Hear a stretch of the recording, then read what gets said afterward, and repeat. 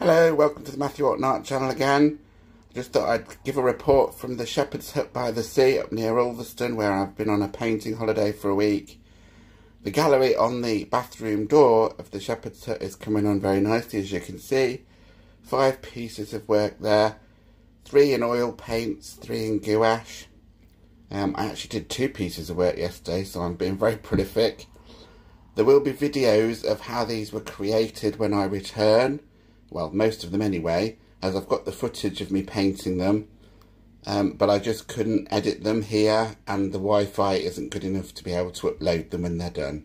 So I'm looking forward to getting back and actually uploading the videos of these being created. See you when I'm home. That's on Saturday.